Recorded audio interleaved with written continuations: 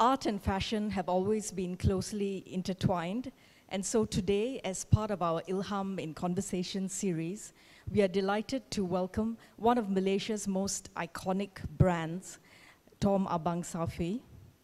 As many of you know, the brand first began in the 1980s, and since then has been wowing audiences all over the world, with their very particular brand of fashion that transforms traditional textiles such as batik, songket and ikat into wearable, very sophisticated works of art. We are really, really delighted to welcome this formidable team of sisters whose personalities are as colorful as the fashions they produce. And they're here to tell us some of the stories behind the setting up of the brand, and also to, I think, demonstrate some of the ways to wear the sarong. It gives me great pleasure to first introduce you to the designer herself, Tom Abang Saufi.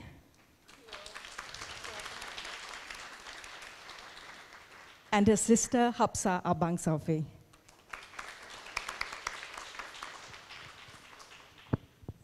Thank you, Rahel.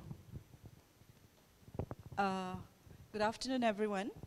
And thank you for being here this afternoon. It's so wonderful to see all of you, and I think it's a great place to escape from the heat of Kuala Lumpur. I'm very happy. We are here today. The reason for the event is when I first stepped into this gallery, it was like, wow, I'm at MoMA. I've got to do something here. Thank you, Valentine, for making this place. This is one gallery I feel that's going to set a new benchmark in Kuala Lumpur. And not only that, they're doing incredible work with the community. It's free, and there's, the first event was with the most celebrated artist, Hussein Ena's work. I hope most of you had seen it. That was incredible. And now this particular exhibition is on batik, and that's why we've come in. As you know, Tom Abang Saufi has always been very big with batik. We'll tell you more about the story. But today is not just about fashion. What we're going to do is give you the story of why we do the things we do. And Sarongs, You Can't Go Wrong, is the title we did in London at Asia House in about what year was that? 2000 something. Yeah. I can't remember. Okay, this was, I don't know whether you know Asia House. Asia House is a NGO in London. I am very, very proud and honored to say that we were the first fashion event to have been in that very celebrated building. So we did tie a few sarongs on a few celebrated people, as in ministers or whatever then. Anyway, let me get started. Oh, okay, another thing, it's always been in the past when we first had the retail shop, everybody was wondering why Tom Abang Saufi. There was one time when I was manning the shop alone, somebody came and asked, where's your husband, Tom? I said, no. Tom is not a man. And her name is actually Dayang Fatima Abang Saufi. It's a nama timangan. Petom jadi Tom. So, and it has stuck, yeah. You know, could I interject there? I've always given talks about branding, and I never realized that when I actually give talks, that my name actually played a part in making the brand a bit, it actually make people remember the brand, because when I first started in fashion, I was like the only female designer then. We had, you know, like all the others, like we had Sunny Sun, we had Albert King, we had Alvin, we had all sorts of male names, but they were all more feminine than me. So like whenever we did shows like overseas, people remember, oh, it's that lady designer with a man's name. And you know, and actually people do remember the brand because of something that just happened by the way it just happened. Okay, besides the name, let me go through a little bit on our little journey using, it's, excuse us, we're not very good with tech, so a bit of it is hazard. We'll go back and forth. If you have any question, ask us later. Okay, sarongs, you can't go wrong. She's endorsed this afternoon. Look who's wearing the sarong. That's the latest, huh? It just happened today. Better get your sarongs, ladies, and it's perfect for this weather. Now, that's the kamban. Once upon a time, not quite. And there is all actually a very practical reason. The heat, and not many people were using air conditioning then, I imagine. And that is typical Javanese. They still do that. Okay. Now, this is a very, very particular picture. This is a peacekeeping ceremony in Sarawak. What I like to elaborate is the reason for what we are. We grew up in Kuching. And Sarawak, if you all know a bit of Sarawak, is that it was not part of the British Empire. It was actually a very unique rule of the White Rajas. And our great-grandfather is in there. But we grew up with people knowing the time, the period. It was very, very exciting, in a sense, different too. And when you grow on an island, you just are very island-centric. Now, this is a very particular story. I think, Tom, you should elaborate on this, because we grew up with parents who talk about that period. This guy here is called MacBrien. The third White Raja was actually completely under his spell. He was a bit of a Rasputin. Do you want to elaborate? Yeah, but you know, it was like one of the biggest PR person that was in Sarawak then. You know how everyone just go arabesque when you come from the Middle East and whatever, you know, you like immediately people get drawn to you. This MacBrien, he became a Haji. He came back from Mecca and he wore all the igal and everything. And immediately he had quite a bit of following. He married a Malay woman called Sahara, who was like very much a sarong girl. And he actually was quite, had ideas of taking over the country also. Well, part of the attraction was he was very good looking and very tall then. So all the women would go, ooh, every time when he came to the kampong. There was a major, major sort of like crowd waiting for him when he arrived after the Hajj. So he married Sahira. So these were the colorful people who were in Kuching then, and we got the stories about them when we were growing up. So we actually have like Eastern wear worn by Western people, so it was like, it can actually go global when you have people of that culture wearing them. And also, Kuching has got all these tribal different groups. So we grew up imbued in all these, you know, tribal iconic images. And thus you have the Orang Ulu, the Ikat and all. They were there everywhere. We grew up like virtually, the museum was actually one of the best in Southeast Asia then. And people would actually go to the museum on a daily basis. Oops. Okay. Not a very attractive picture. This was actually an attempt by the third White Raja's wife trying to be Melayu. I have other pictures of her actually. She was very iconic. She was the first to actually marry the Western attire with, you know, and she would wear Iban bracelet right up to her arms with palazzo pants and the kabaya. In Mayfair? Yeah. Unfortunately, I don't have the picture today. So as you said, sorry, apologize. That is still the building intact in Kuching, and that was the courthouse. It's now turned into a restaurant kind of thing. But this is our playground when we were children. Okay, this is our mother, and she is the one who is actually the one who's made us what we are. There's always been the mother who would tell us, nothing is impossible, you can do it. Don't come back to me and say you can't do it.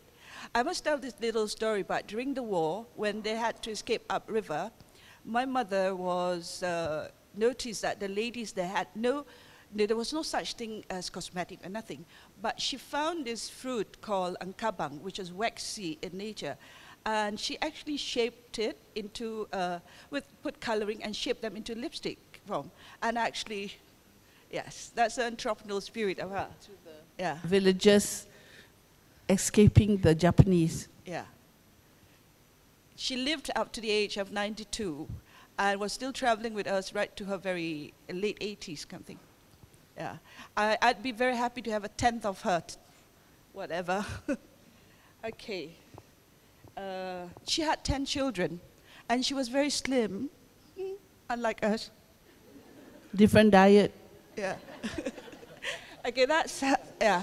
Tom, they always, was always kabaya, and the sarong was always part of the culture. Tom, perhaps you could tell us about our childhood, how batik and sarong was very, very much part of the... My whole life was fabric since I'm a kid. I just love fabric. I just love playing with fabric since I'm 2-3 years old. I could remember. I actually forced everyone to wear the color I wanted. Like during Hari Raya, I'm the one who actually like choose the colors that everyone in the household wear for that Hari Raya season. And it all looked quite nice actually. But the things I always remember about childhood in Kuching was people actually buy fabric. And batik comes to the house via another piece of cloth, which they put batik into, and they go from house to house. And that's when you actually like smell the wax. You get Indonesian women who comes with their kabayas, and they come to your house and they sell you batik, and they open it up and they give you the harsh ones first, the rough cotton ones, and then slowly, and I'm always waiting for the piece de résistance, when they take out the last piece, which is like so fine, and they put it through a ring. You know, it's like the best show for me when I was young. You know, like I was waiting for this piece of batik, which was like the tulis, and they come through the cincin, the ring, and my God, it's always like that. You know, like the colors were like that. It was so beautiful, and always the most expensive of the lot. You know, like so it's like you always like it's too expensive. Yeah. But then you know, it was like on a daily basis you get all these women coming. And then we always go to the shops and always buying fabric. So that's where all my fashion things started with going to see all these batik sellers that come all the time. And of course, you know, my mother, as I remember, she was one person who changed 4 times a day.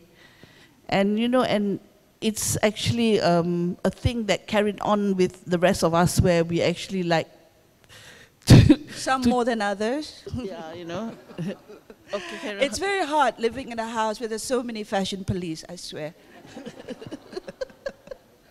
I want to be casual today. No, what are you wearing?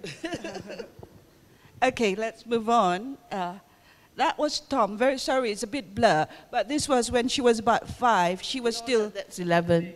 11. It was just like 3 sets of pearls. Can you carry those? I was a lot younger. I didn't say anything, but I said, oh my God. Yeah. Yeah. But that was the beginning of her being the fashion police. Okay. Any comments? Yeah. Okay. Before the change of diet. Before McDonald's came to Malaysia. No.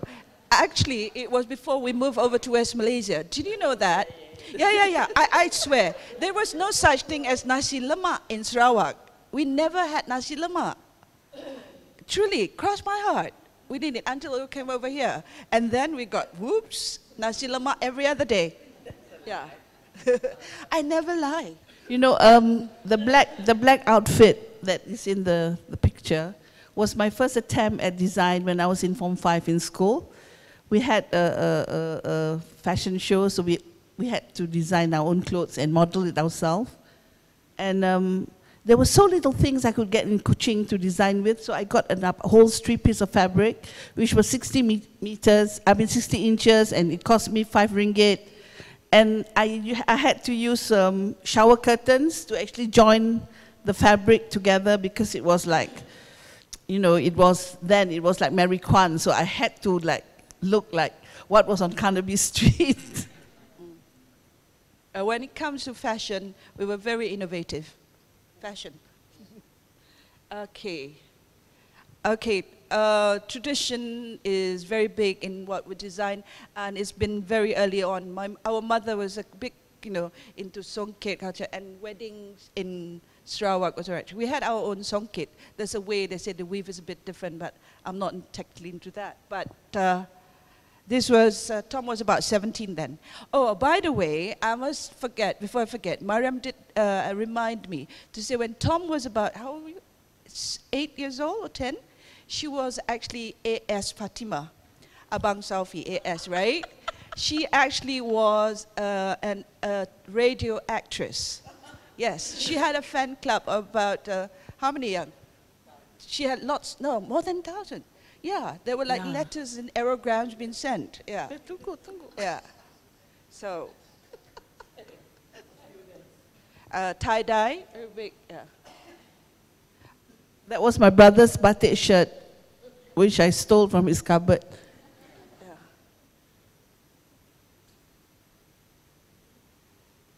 Okay, back to what it's all about, the sarong, the versatility of the sarong. I think most of you are familiar with this. Yeah. There was no such thing as plastic bags. I think we all should go back to that, go green. After all, we have stacks of sarongs at home, and the baby was always cute. And according to Tom, that's why most of us are never seasick, because when you go in that, you are able to withstand the, yeah. Yeah. It's true. It's true, because I think that's how you start to get the balance and, you know. And We're not making this up, okay? Try and go in one of these and then go on board the ship. Okay. And besides that, remember the swimming in the old days, what they wore, the sarong? I mean, the sarong was so versatile. You know, like my experience with sarong is very, very varied. It has become, on most of my fashion shoot, sarong was the dressing room, because all you need is like when you have to shoot on the beach or anywhere else, you know, that it's like two-person holding two ends of the sarong. There you are. You have a fitting room, you know, and then you travel with it. You don't want to use any of those airlines blanket. Yeah, you got to bring your own sarong to put it over you, and of course, you know, you carry babies in it, you know, and you swim in it. And you actually float in it, because I remembered when I was a kid in Sarawak, you actually have ladies, it was like colorful ducks in the river, because you just put them, the sarong on and you plop, plop, plop, and then the air comes into the sarong and you can actually float. You know, so that's another very versatile use of. And when we have kanduris, like, you know, to carry plates and whatever, it's always tied in a sarong.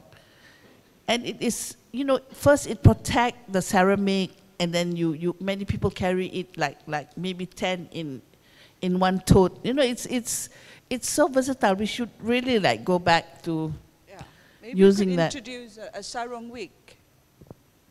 Use the sarong in the most innovative way. Okay, next.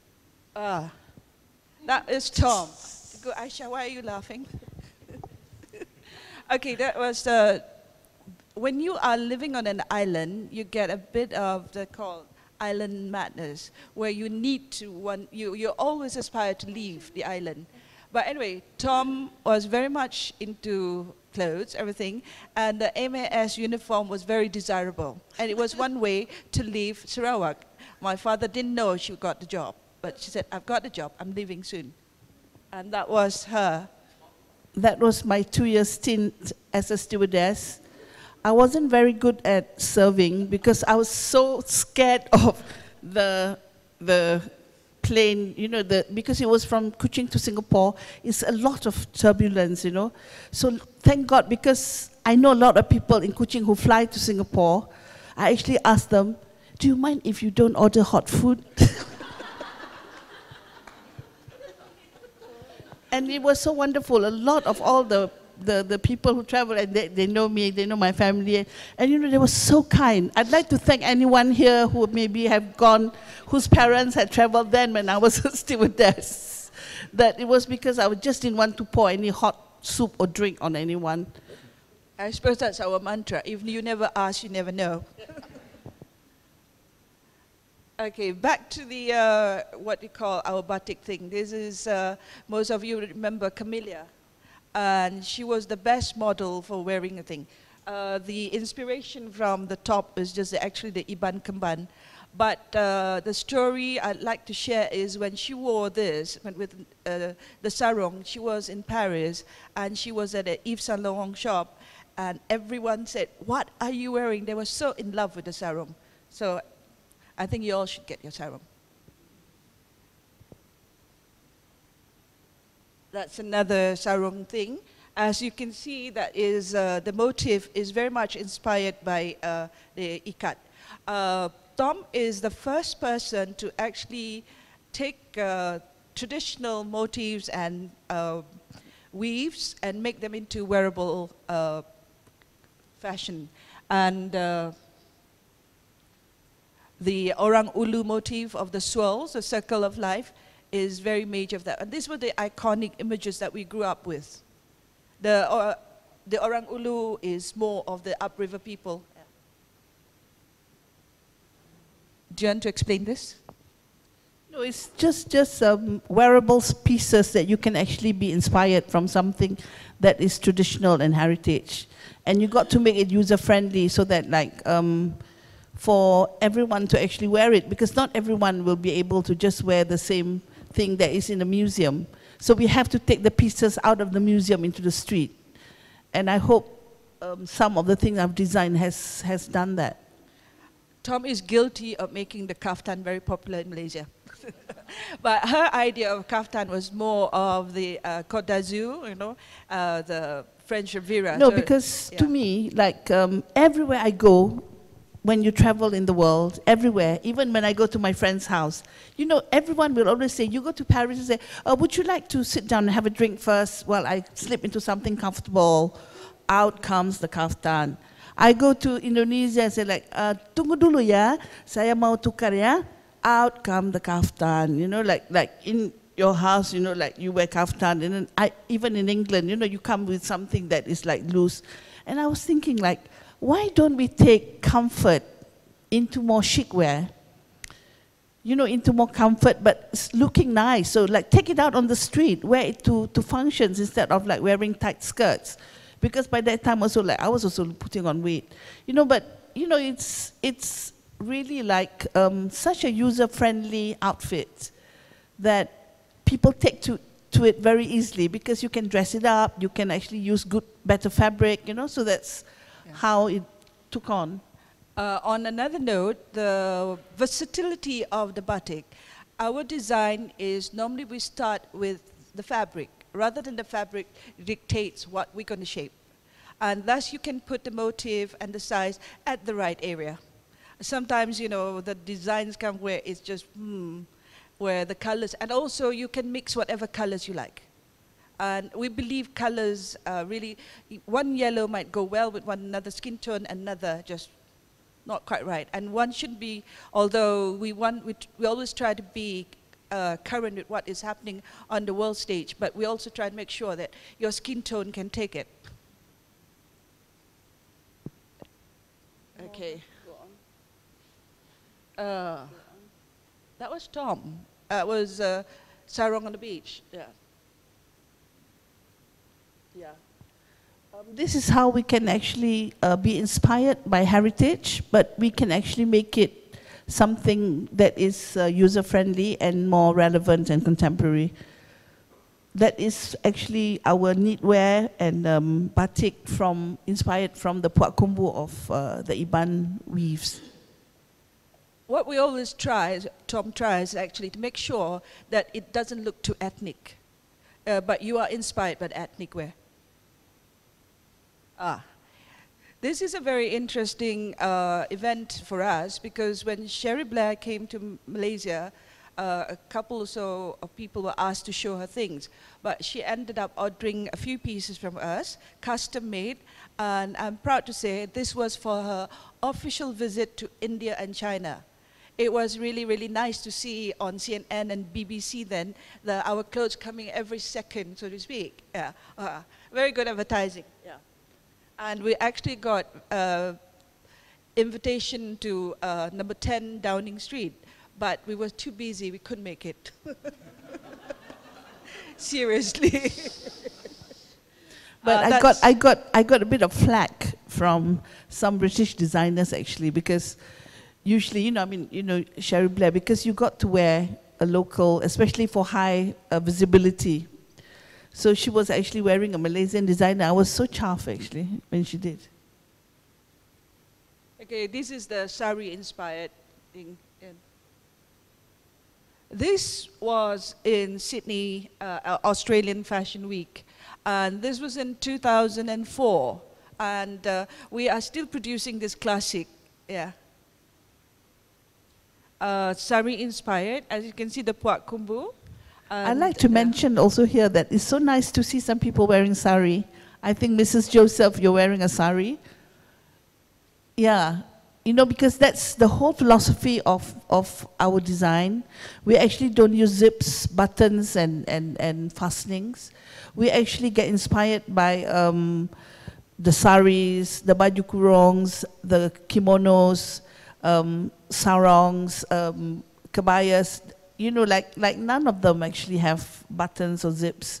In actual fact, like the story of the baju kurong and the baju kebaya labo, you know, the slit started when hairstyles started to get bigger and you can't put through your baju kurong through your hair.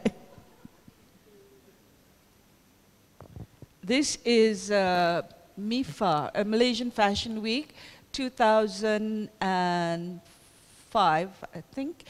This was the year that Tom Abang Saufi was awarded the Design of the Year. And this is a very special design. This is a sarong, which she called the sal sarong. She wanted to put a bit of salsa in the sarong. Yeah. I have a sample to show. Can wrap around somebody if anybody's interested.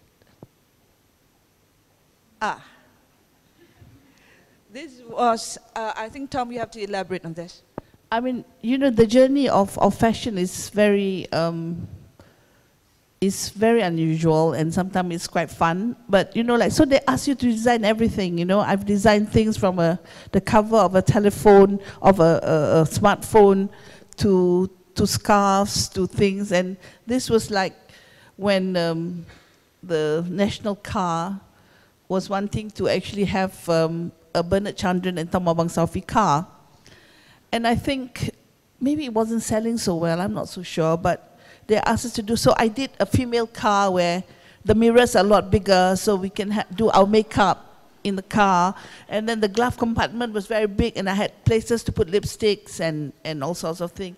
And then the boot was very small, but there was enough to put your sarongs and your shoes in the small boot, you know. And it was very fun. It was nice, and I had leather seats. Short of asking them to make the engine smaller. No, but, well, we managed to do a few, but after that, you know, like, then they stopped the Kalisa. Yeah. We had a little stint in London, a bit too harried in our decision to do that.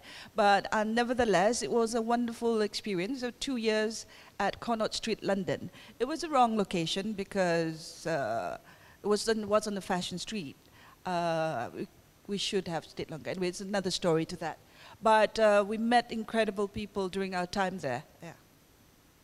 Very big ladies with wanting more bigger sizes. The denim collection was done for a show in London at the Mandarin Oriental. This was 2006.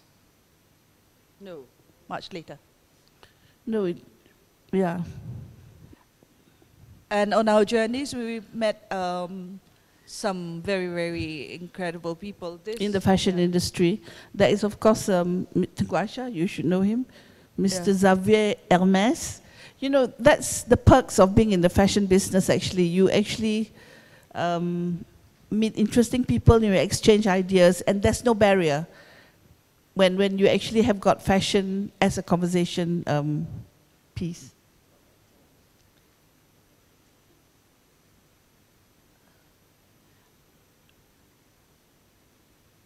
Another sarong where we went a bit different with the motive, very much sort of Aztec. This is one of Tom's very,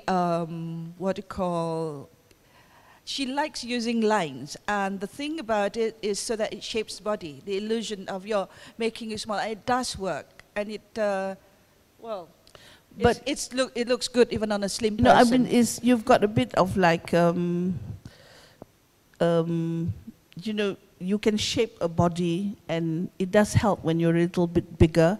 but I will never compromise on the fabric use, because actually a fabric on the skin is the most important thing before you design anything.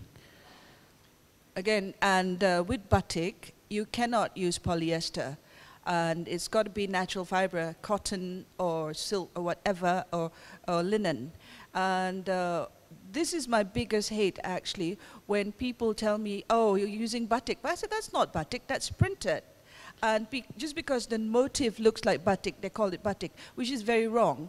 And this is where we have to really, the process of making batik is the batik, yeah.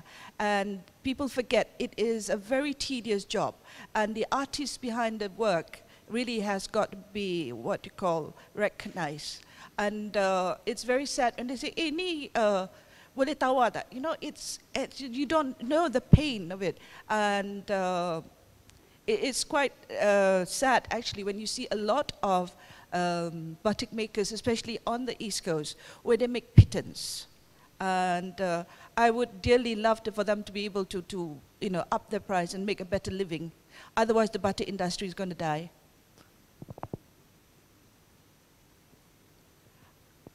This is the most iconic doll that I'm sure every one of you girls, or rather you've had children and grandchildren. Tom Abang Saufi was honored with one of the designers to celebrate the 50th anniversary of Barbie doll. I mean, 5 designers from every country in the world where Barbie is known were picked to actually design outfits for her 50th. And I must admit, though, that's the model that was wearing the actual outfit I designed, and then we have to make a miniature one for Barbie. And it is the only time my 2 daughters recognize my work. You know, I've been designing for nearly 30 years, and when I actually had this design job, I had my daughter in London who says, "Mom, well done!" And she was telling everyone about it, but she never ever said anything about my other work. Yeah. By the way, that's not her real hair. She's a brunette, a Brazilian, beautiful though.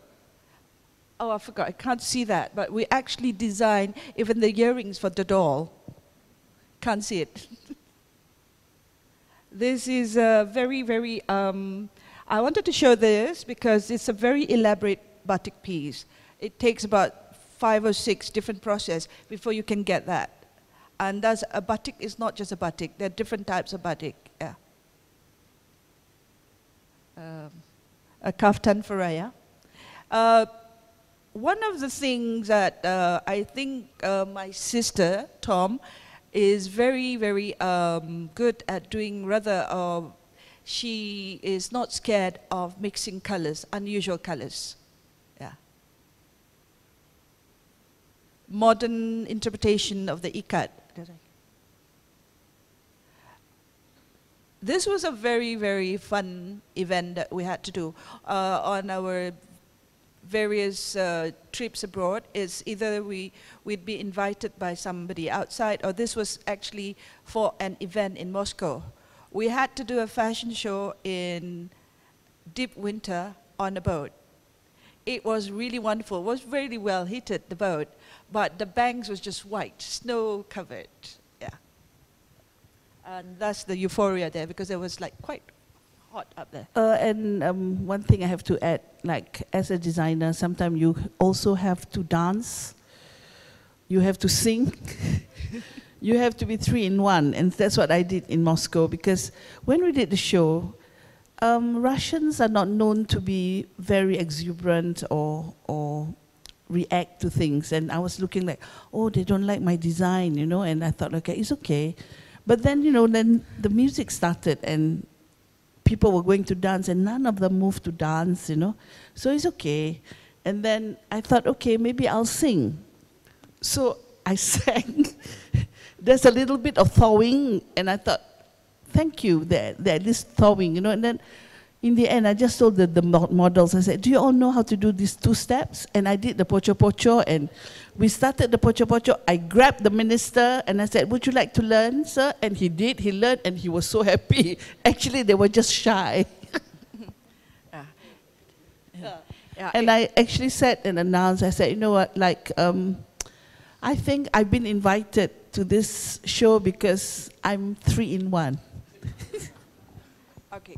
One of the most hilarious fashion trip that we ever did was going to India.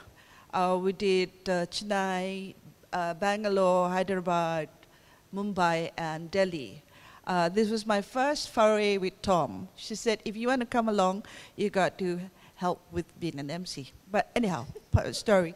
This was the evening, the last evening in Mumbai where she was about to take the bow, and then she actually saw a pianist, and she asked the pianist whether he could play a song, and she sang. And by that time, everybody was just so merrymaking. And then when it came to the interview, one of the journalists asked her, "Are you a singer or are you a designer?" She said, "No, I'm actually a model." It was, you know, trips like this and journeys like this and experiences. That's what we are sharing today. You know, it's about, you know, they always say that when you enjoy your work, it's not work, it's actually a holiday. So I've been blessed with this kind of experiences, but it's what you actually make of it. You know, because I always tell, like some young designers who always ask about how difficult it is to do certain work and all that. But you know, if you enjoy your work and you are really passionate about it, it's not work at all. We do a lot of beading, and this is on the particular motifs. Oops. That's it, ladies and gentlemen, a bit of an abrupt end, but I hope you have had an insight into our sort of crazy journey in the fashion world.